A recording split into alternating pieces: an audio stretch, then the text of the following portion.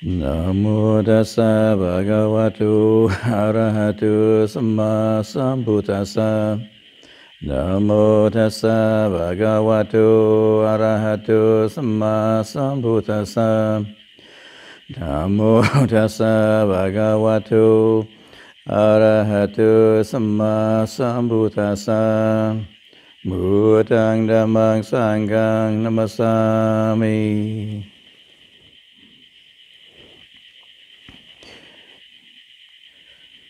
Can you hear me all right? I got a chorus of frogs here. Huh? No, I don't have good microphone karma. You can hear me back there? Yeah, okay. The frogs are a little bit lower pitch, so higher pitch, yeah.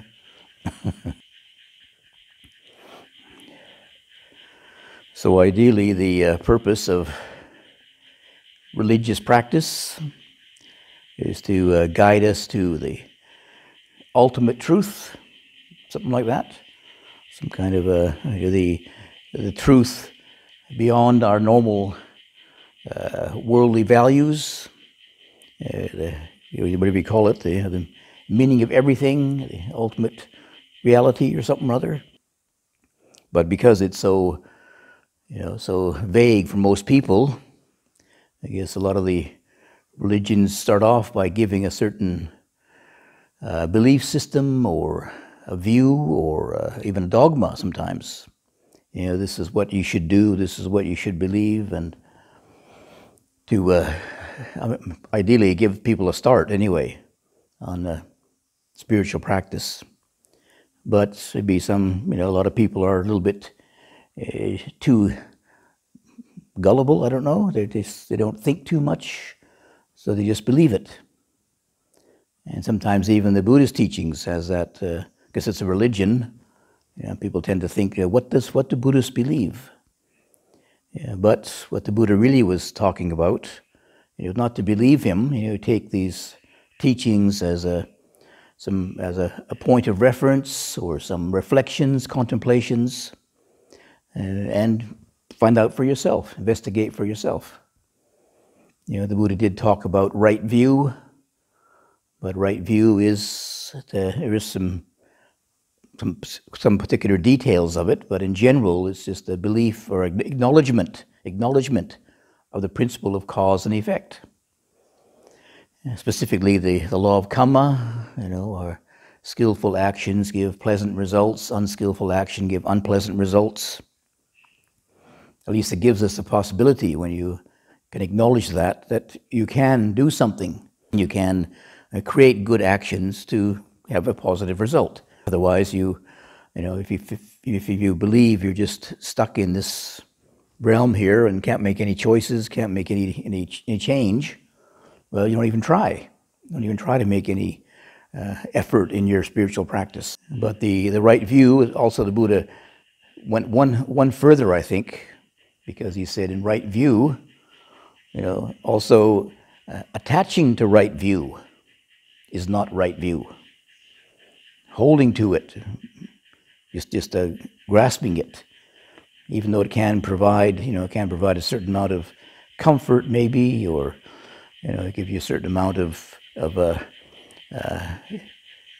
can feel confident in it. Oh yes, the Buddha, the Buddha was enlightened and he had this belief system. If I just believe that, I'll be okay. But the Buddha is saying even holding on to it is not right view, because it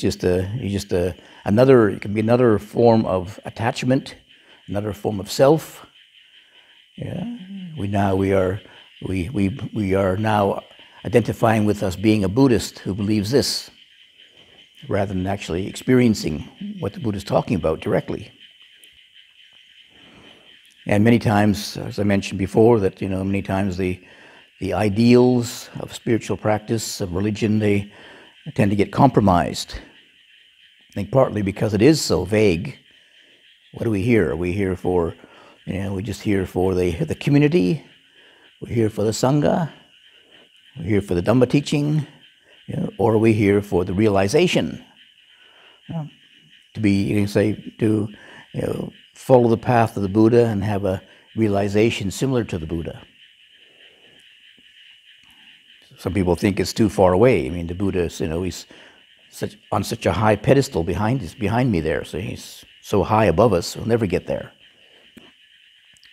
But rather than thinking so idealistically, you just put one foot in front of the other and walk on the path, and we may arrive there. Well, if you keep walking on the path, you will arrive there eventually, but we just can't say when. Could be tomorrow, could be next lifetime. No guarantee.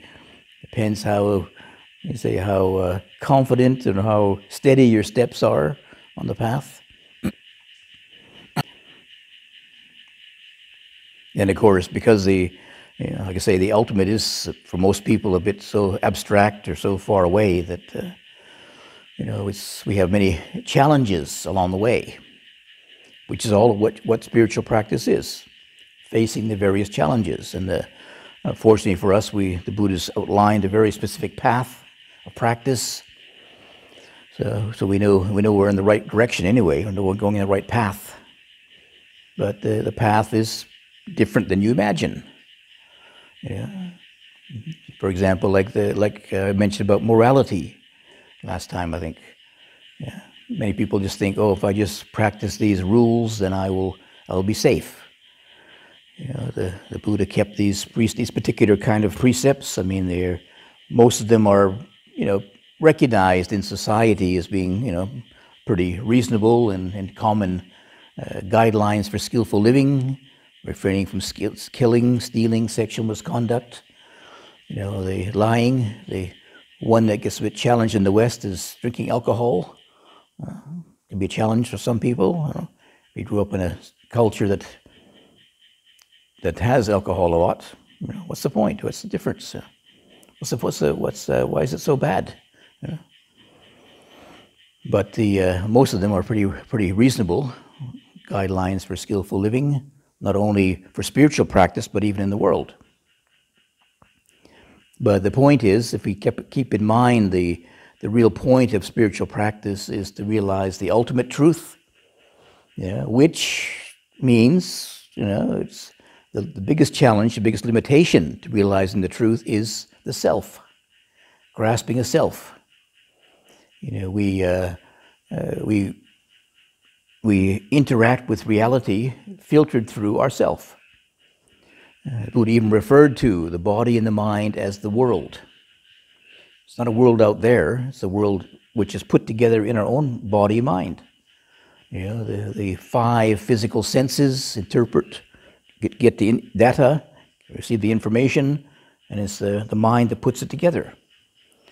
And depending upon our conditioning, our education, or you can say our biases and prejudices and our upbringing, we interpret it accordingly. So so we're trying to realize the ultimate truth, through ourself. Well, that's the big challenge, the biggest challenge. So we just interpret reality through ourself, through our own limitations. So fortunately, the Buddha's path is aimed at realizing, no permanent self, selflessness. That's the ultimate goal. And the whole path of practice, we keep that in mind, and we develop these exercises and practices accordingly, like keeping the precepts.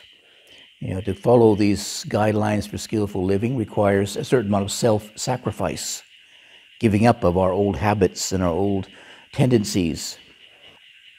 And if we understand that, then, we look at how we keep those guidelines, for example, and if we feel comfortable with them, then maybe we should challenge ourselves. Challenge ourselves. Get outside of our comfort zone, because the self is being sheltered by our habits, by our comfort zone. Okay, yes, I agree to refrain from killing people, yes. I draw the line at killing insects, it's dangerous and they're, unhealthy and they cause diseases. But then there's a challenge there. You try and also refrain from killing insects. You have to challenge yourself, challenge your views, challenge your own fears, maybe. Yeah. Then the self gets pushed into it's beyond its comfort zone, and then it starts to complain. Aha, we know the limits now. We're exposing the self now. If we just stay within our comfort zone, within our usual habits, the sense of self has many different dimensions to it, many different levels and background. There is a clinging to pleasant feeling and comfortable experiences. They're not going to challenge me. Don't want to face unpleasant emotions. But when you do, you realize maybe you can step beyond them. You can push beyond the limits.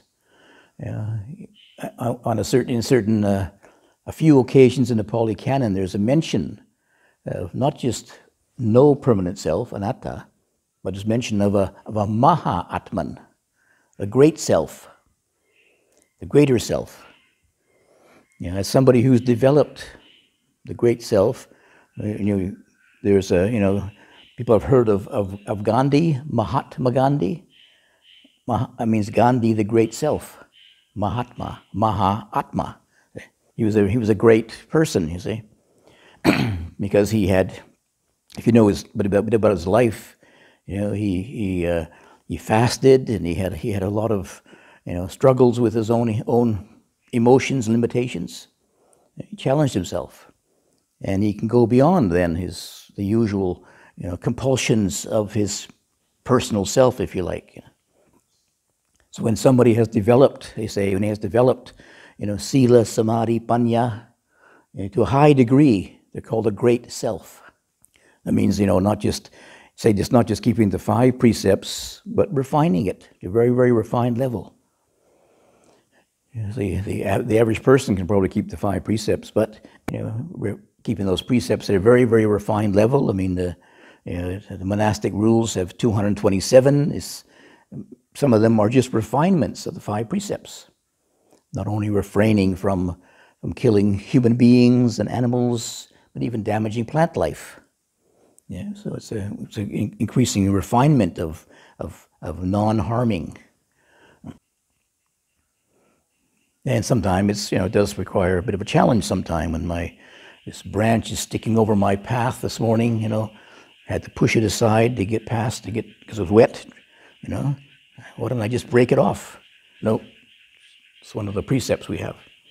I can't. I have to call Bryce over to guppy it.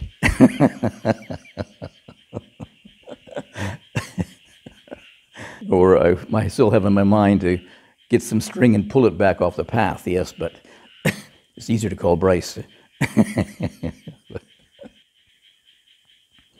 But trying to keep it in perspective that the path of practice is to realize selflessness, then we approach the Eightfold Path, Sila, Samadhi, Panya, with that in mind. So rather than just recognize, okay, not just keeping these rules, but to refine it, to push outside our comfort zone, and maybe it requires us to adjust those particular guidelines.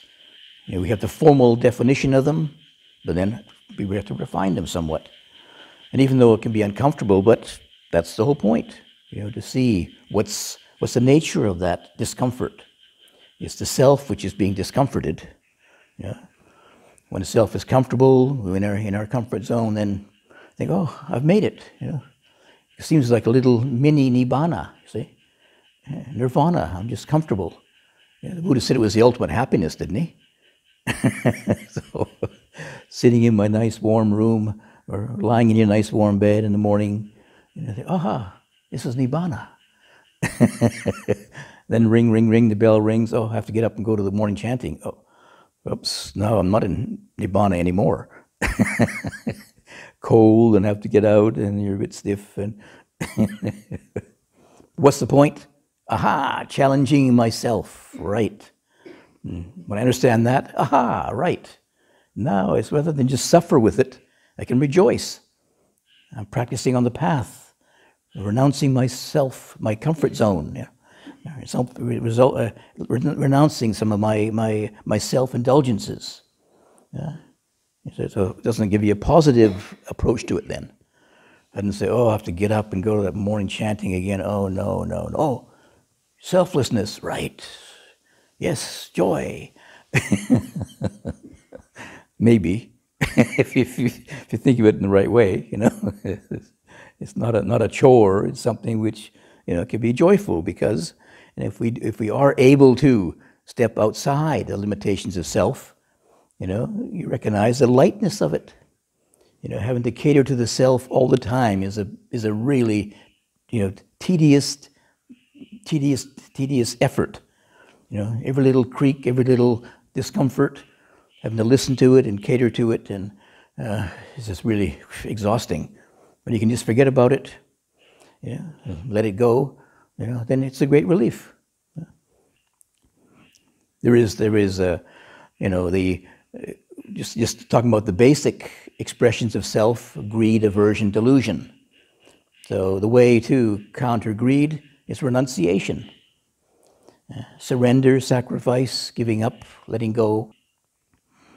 And when greed arises, we have to step outside that compulsion, that desire, that movement, and try to renounce it. Sometime, we have in our monastic form, we have some practices which are called formerly the ascetic practices, which one can undertake, and the point is to help us to relinquish some of the, even the, monastic life, can be comfortable sometimes, So sometimes there is big practices we can undertake. For example, the one that we keep here all the time is to eat all the food in the bowl, put the food in the bowl, you see. Well, I know, the majority of monks in Thailand actually eat out of plates. They're at a table or on the floor. They eat off plates. They didn't want to mix up their different curries, you see. So putting all the food in one bowl is an ascetic practice. My favorite curry, and then I just spilt some sweet on it or something. Yeah. And it was, when I was in Thailand in the early years, they first of all when there was only a few monks there, I think, then they used to, the practice of Wat Papong was that certain monks come down the line and just ladle the food into your bowl. You couldn't even see what you're getting. You couldn't even see what's being ladled in your bowl. Usually the monks went on alms round, and there was, 30 monks there, so they went in different places. They got a little bag of food or something, come back to the kitchen, and then the people in the kitchen, they put all the food in one big pot. Doesn't matter what it is, vegetables, curries, meat, fish, everything, just one big pot, and then stir it up. Then they come down the row of monks and just ladle it into your bowl. So if you haven't got time to sort of look at it and say, please take the meat out. Nope. You either take it, or you put your hand on top of the bowl and say, no thanks. No choice. You either just ate what was given to you or didn't have anything. And then at the very end of the food distribution, the last monk came down with the chili paste, right on top, splat on top of it. That's the only time I put my hand out. Definitely no. No. But if you weren't quick enough, on your hand maybe.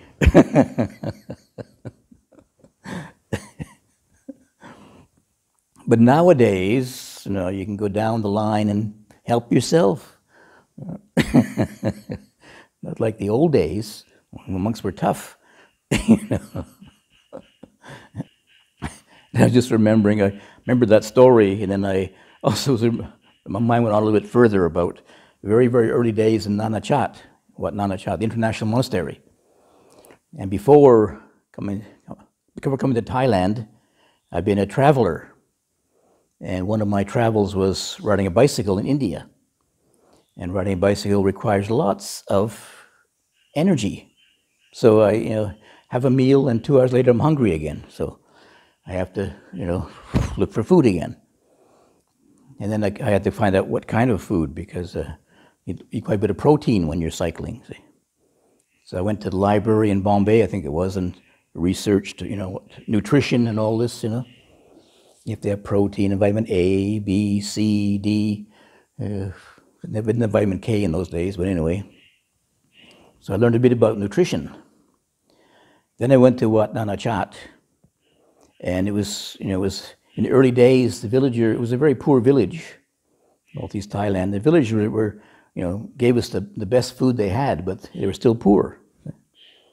I remember one time sitting there, and all the food was passed out already, and I looked in my bowl, and no protein, no vitamin A, no vitamin B, no vitamin C.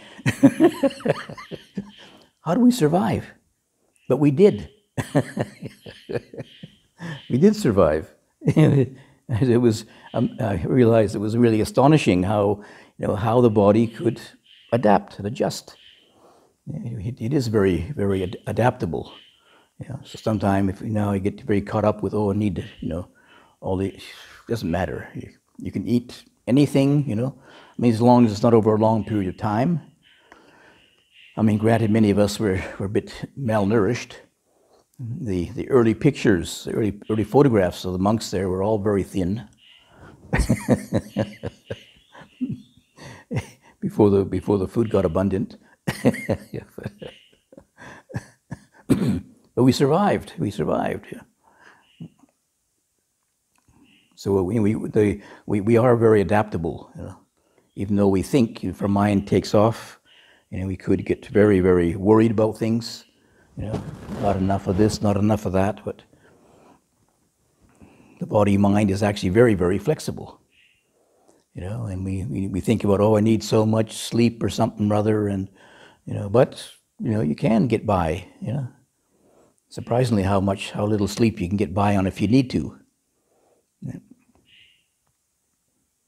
But outside our comfort zone, it will expose the sense of self. And maybe it even brings up not only so-called physical discomfort, but maybe some of your psychological anxieties also. When you're hungry, for example, maybe there's more sense of insecurity come up, more sense of fear, maybe.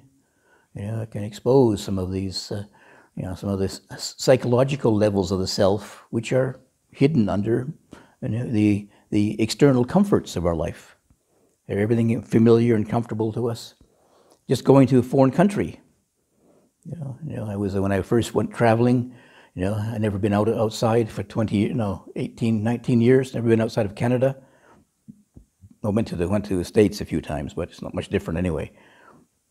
But then traveling to Europe, where they speak a foreign language, they couldn't speak to the people, and fortunately most people were, they had some familiarity with foreigners anyway, since many different cultures live together in a small area in Europe. So I learned a few important words, but where the train station is and things like that. And you could always, look around, and you could always roughly tell what a restaurant was like. Until I got to Greece, I think it was. And in Greece, I couldn't even read the signs anymore because they have all these Greek letters, They have deltas and epsilons and all kinds of things. I couldn't read what a restaurant was, but still got fed. Just have to use your nose then, you see. Smell where the food is.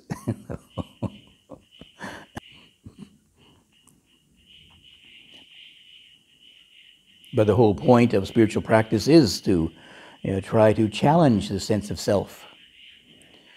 And a lot of these are Buddhist practices, not only they're keeping the precepts, but meditation practices too.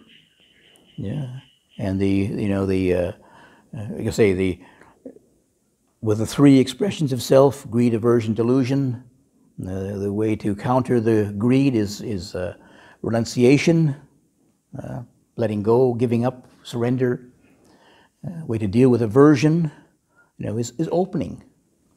Aversion is a pushing away, is a closing in or closing down or pushing away. And then the way to counter it then is to open up. It's like what's the practice of friendliness. Friendliness is being friendly to, which normally we would reject. Not try and be friendly to something, which we normally would not be. We have our own particular, I don't like this. This is what defines me. I don't like that. I don't like that kind of person or something other, that kind of situation.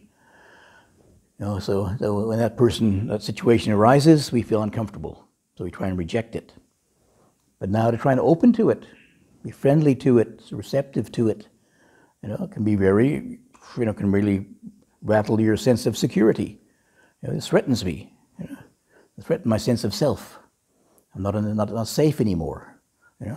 But if you can develop that friendliness, that openness, you realize that most of the time those threats are not as bad as you think. Mostly it's just our thinking. Could be this, could be that, it could be. Like I remember when I was traveling too, there were situations where, it was a bit dodgy what the people would react to me. And my first action was just to go right up to them and say, good morning, or hello, where's this, where's that? And most of them were so disarmed, because if you're a suspicious person, you usually try and hide away, you see. But I just went up to them. I approached them. And so they realized, oh, that person can't be a threat then. If they're coming towards me, making a friendly gesture to them rather than threatening or running away or running hide or something. So most of them react in a very positive way because, he's obviously showing he's harmless, so they don't feel threatened anymore. And then, of course, the way to counter delusion is to investigate, to study, inquire, find out. You study the scriptures, to ask questions, to investigate, contemplate. A way to do this with regard to the self, we have our particular states of mind, we have our particular feelings arise, and just try to question it. Why are you thinking about that? What is this feeling really? Maybe in the beginning you notice there's a pleasant feeling arises, and just ask yourself, pleasant feeling? Is it really pleasant? Look at the body, look at the mind, and you might notice just behind it, maybe there's a little bit of unpleasantness there. It was just a bit of a front. We'd like to always be happy and be comfortable and be pleasant, have pleasant feelings. But sometimes it's so phony. You ask somebody, how are you feeling? They always, fine, yeah. How are you really feeling? Well, I don't know if I want to talk about it.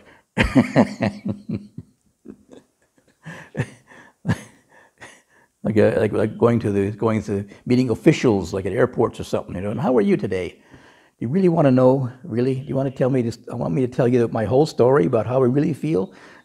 Of course not. They're just trying to be friendly, right? So you just say, fine.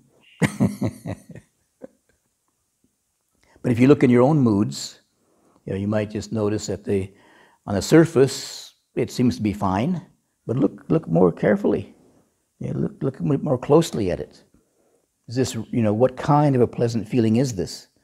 There's superficial pleasant feelings, there's deeper pleasant feelings, and then there's really deep-rooted pleasant feelings. A sense of well-being, profound well-being. Body, emotions, states of mind.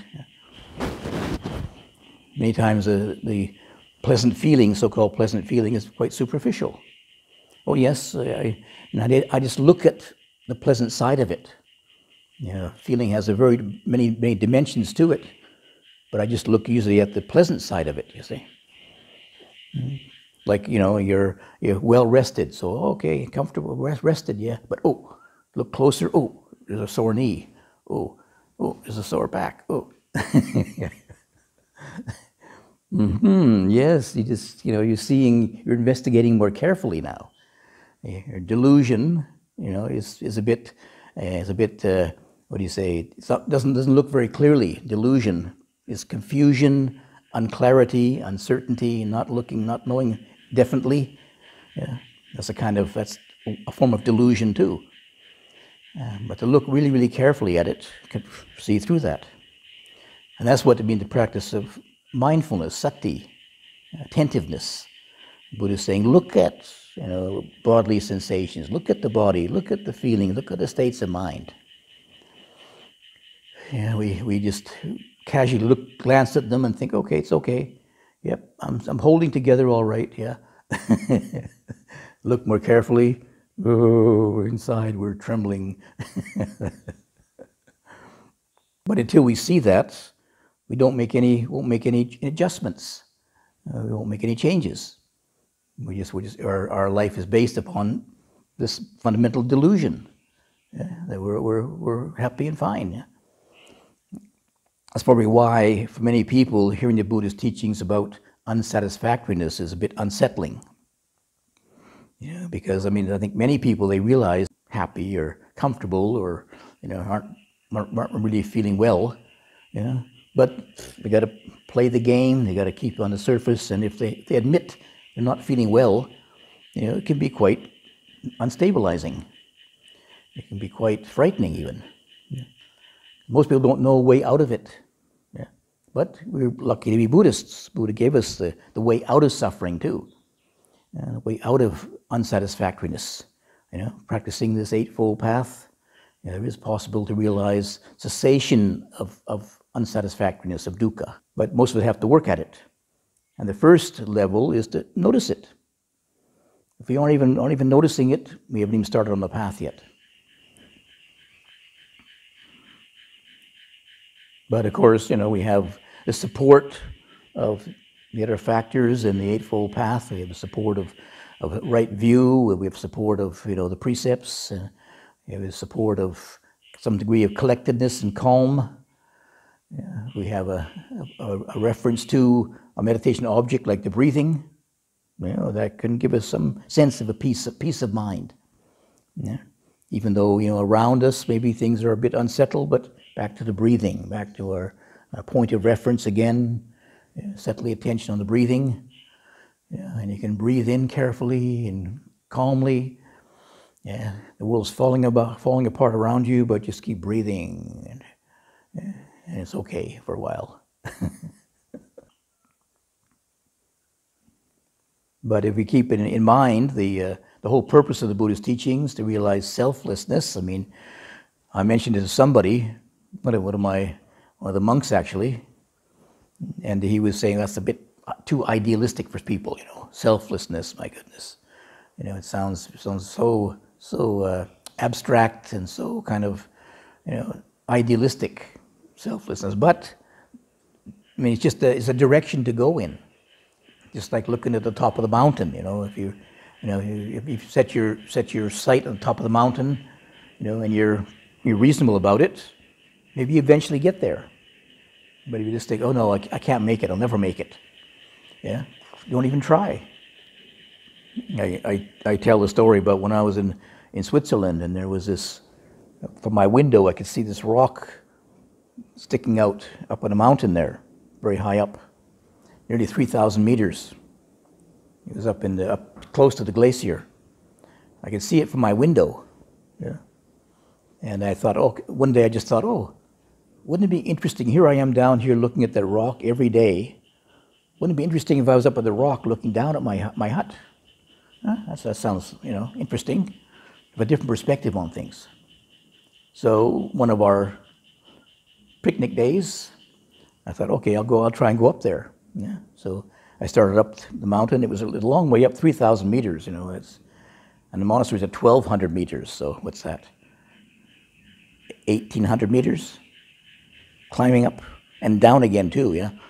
I couldn't just fly down, I could have boarded a paraglider. The paragliders around there, but I don't know how to do it. And I've seen them crash too, so it's better to walk down. So I set up there, set off walking, and I know, walking the mountains enough that you can't be too ambitious, because the weather changes and your energy level changes and many different things. So So I started up there, and I just kept walking up and walking up and walking up, and went past the mountain hut, kept walking. Oh, gee, this is easy today. Easy walking. I was so energetic. The path up the last part of it, because it was up above the tree line, was just rocks. It's called scree, just loose rocks and gravel, you see. So the path zigzagged up the scree slope, and I was so energetic, I thought, God, it's too slow.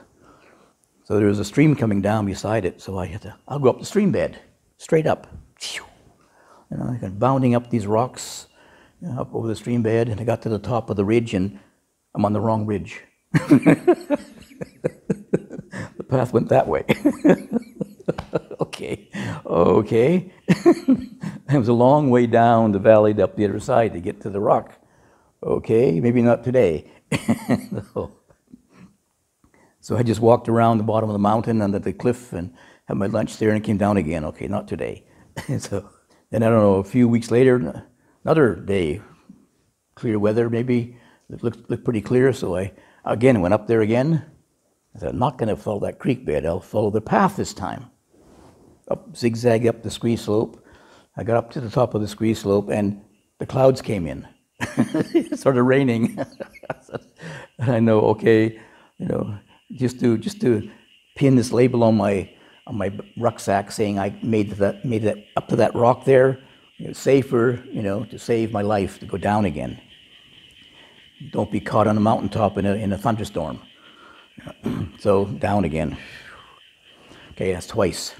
So finally the third time I was going up there, and I didn't have much, just try it out, see how far I get. I mean, it's all, wherever you go, you get a nice view anyway, and you can always have a walk, and it's pleasant anywhere. It doesn't need to get to that rock necessarily. Just a rough goal to aim for. I don't have to get there really. Anyway, the third time I just walked up, took my time. If you go up too fast, of course you get winded and you run out of energy halfway up. You gotta pace yourself. I had so many hours to get up and down again before dark. Yeah, so I walked up and walked up and walked up, and well, I made it. Walking up there, and suddenly, oh, there's a rock right there. Oh. Even had some time left over and climbed it up to the glacier. But didn't have crampons and things to go on the glacier. It would be dangerous. So I just looked at it and tasted some ice or something, and came down again. But had plenty of time then. So 3 times it took me to get up there. And actually the view wasn't that great anyway. It was a good idea at the time, but so what? There's my window, my hut way down there. I could hardly see the window, so far down below. And the stone was bigger than my window, much bigger. So, but now I can say I made it up there. I've been up there and seen my window. Well, vaguely. I need to know where the monastery was anyway, but. But just having that as a general goal, and on the path, whether you make it or not isn't so important. But it's a matter of traveling on the path, and that's when we learn about the nature of the self. However far we go on the path, we still learn about the nature of self. And the more you learn about yourself, the more ideally you can let it go. So it doesn't matter if you go part way, then you've learned about the self, you learn to see through it. The self is not going to fool you anymore into believing it as an absolute thing. You learned a few more tricks the self has played on you. And whatever level of practice we arrive at the end of our life, we don't lose it. And it's still on the way. Whatever level we attain to, it still will be less suffering. The whole nature of suffering is based on the self. The less self we have, the less suffering we have, basically, simple. The more that we can let go of the sense of self, or grasping it, holding on to it, the lighter we'll be. That's why people talk about, they think spiritual practice will go to heaven or somewhere. But the point is that, to me, so-called heaven realms are defined by different levels of attachment to self. The so-called heaven realms. The less self you have, the pull you down to the human realm, to the coarse self, really coarse self, gets dragged down to let's say the animal realm. Still has very, very coarse expressions of self. Back to the animal realm, or even lower, where people have very, very strong greed, aversion, delusion. Very strong expressions of self. They say even go to the so-called hell realms. You see, but the less self you have, it's like the lighter you are. So you float up to the higher realms, the more refined realms of existence called the heaven realms, until the ultimate is nibbana. Nibbana is completely selfless. It's the people, the arahants in nibbana, they have realized completely, non-grasping of self. They realize it completely, 24/7. Those on, sotapannas, whatever, less stream entries, they've realized a little bit of selflessness, some degree of it. So the lighter our grasping of self, the higher our state of consciousness, if you like. It's not a matter of me traveling up there. In the heaven realms, you don't bring yourself with you. You don't go to heaven. Your selflessness goes to heaven. The degree to which you can let go of the self. So we understand that. Hopefully you keep that in mind. Then a practice, then you could say has an element of wisdom to it. Not just a matter of following rites and rituals and rules and things, but we know the purpose of it. Right.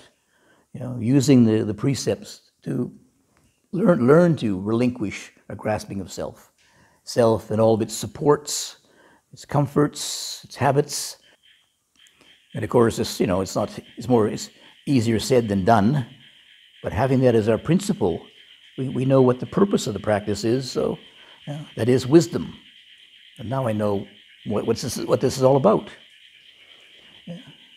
And selflessness, in a way, is, you can say, is our natural heritage, in a way. If we really are aspiring to the absolute truth, nature is selfless. We impose our views on nature. We impose our perceptions on it and our views on it, and it should be like this, it should be like that. It shouldn't be this hot, it shouldn't be this cold, but nature is the way it is. Sorry. Yeah. You're the one who's in the way. Yourself is in the way. Yeah. Nature is the way it is. Yeah. So we understand that, hopefully, when our practice develops, we practice with right view then, and the right view then becomes more and more real to us, more and more wisdom then. It's not just having an acknowledgement of cause and effect, but actually putting it into practice and seeing it for ourselves. The more that we can practice renunciation and harmlessness, the right samasankappa, the right aspiration, whether you can practice that, it requires more selflessness, more renunciation, more harmlessness, and all kinds of things that could technically harm us. There are even stories in the scriptures of some of the enlightened beings who were threatened by robbers, and they weren't afraid. It doesn't matter if I die, I've finished my work. Not afraid of death anymore. It's easy to say. I don't know if I could do it or not, but still get frightened by snakes. So I guess it's not that deeply ingrained in me to let go of dying, but still recoil with too much chili. So I haven't renounced that one yet. my aversion to chili, but that'll be one of the last defilements to go, I think. The one day I never know. One day I might, have some hot food and say, "Oh, didn't even notice it." No, maybe. Don't tempt me. But once we have the right perspective, it's just like To me, it's like we have this understanding of the Eightfold Path, but first of all, it's just, just logical, just kind of intellectual knowledge. But as we begin to practice it, it's like coming into focus. Oh, that's what that means. That's what that really means. What right energy really means. Right effort. Right samasati. Mindfulness at first. Okay, right. I have an idea about it. I have a thought about it. It's a logical definition. But when you begin to practice it, now I begin to get a direct experience of it. Right samadhi, samasati. It becomes clearer and clearer and clearer till you really realize, oh, now I really understand what the path is. The path of practice really is now a direct experience, not just an intellectual knowledge then. And then we gain more confidence. The more that we practice this, the more it's going to give us the experience of beyond suffering, selflessness beyond suffering. So, this is something we have to know for ourselves. Nobody can, we haven't got a suffering monitor we can plug you into. You can see people, whether they're suffering or not, but but it's hard to tell anyway, isn't it? It's hard to tell too. Maybe you can just test blood pressure. Huh? Got high blood pressure, you're suffering more, or something. EEG monitor or something. Have to have a Nibbana monitor. How close are you to Nibbana? We haven't got one yet, so to know for yourself. Know for yourself. So when we are increasingly aware of the effect of practicing the Eightfold Path, and noticing, less and less sense of self, less and less often we think of ourself all the time, and realize, oh, it's beginning to take effect. For many people, I would say, kind of a worldly attitude is the self is in their mind all the time, constantly thinking about themselves. And the more one has practiced spiritual practice, one realizes the limitations of that and let it go. Less thoughts of oneself, less worries about oneself, and one feels more peace and more lightly with that, more sense of well-being, free from the torments of self. So this is something which the Buddha has given us as a gift, great blessing and a gift. So it's up to us to make use of it. And it's freely available. It's just up to us to put in the effort and find out this way of practice and realize the results for ourselves then. So all the best in your practice.